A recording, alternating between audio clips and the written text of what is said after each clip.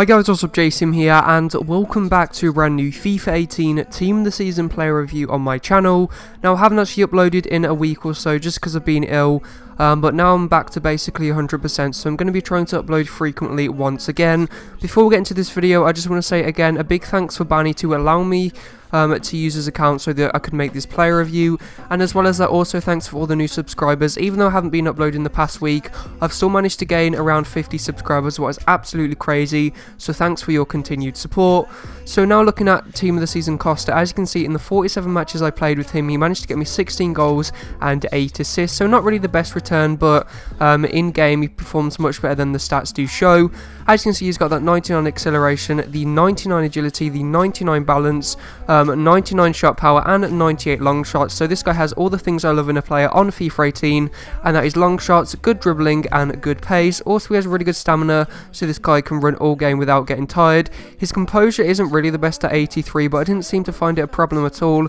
And also this guy's curve shots are very good at 96. So this has been the in-game stats. Now let's get into the highlights. So starting off in the highlights, we're going to look at the pros. Now the first pro I could find on this Costa was his dribbling. Now this guy's dribbling is so good, especially for skilling. He performs skill moves so quickly, changes direction so quickly, and he's also very consistent at performing one of my favourite combos on the game, what is the ball roll step over to running waka waka.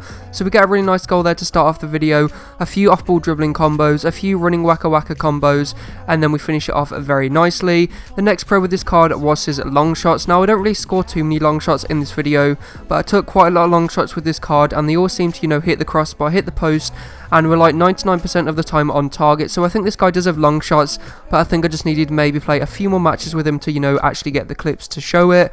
And the next pro I got from this card was his pace. Now, as you would expect, this guy is absolutely rapid. He has that 99 acceleration, so he can get to his top speed very quickly, what's very effective when beating defenders.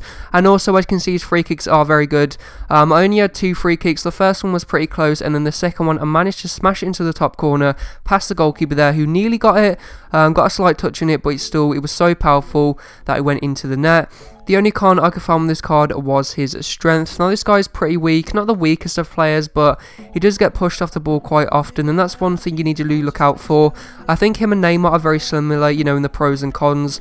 They seem to be really good at, dribbling and scaling, but the strength lets them down a bit. But apart from that, this card is very good, and I'll definitely recommend to go and pick it out. Also, if you can't afford Team of the Season Neymar, I think Team of the Season Douglas Costa would be a really good cheap alternative, because they're basically just as good as each other. I would say, Neymar is a bit better just because he has that 5-star weak foot and performs skill moves a bit quicker and smoother, but Costa still is very good, and I definitely do think he is worth the coins. So anyway guys, this has been the highlights. Now let's get into the overview. So starting off the overview, we're going to go to the enjoyment rating, and I'm going to give him a 9 out of 10. Very enjoyable card, very fast, really good dribbling, and all round just a great card apart from that strength. Competitiveness wise, I'm going to give him 8.5 out of 10. Again, it would be higher like a 9 or a 9.5 if it wasn't for that strength.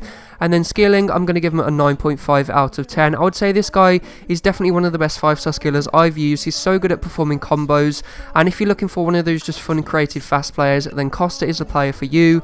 And then I'm going to give him an overall rating of a 9 out of 10. So guys, if you have enjoyed this video and want to see more FIFA 18 Team of the Season player reviews on my channel, don't forget to leave a like on the video and subscribe. Thanks for watching, and see you next time.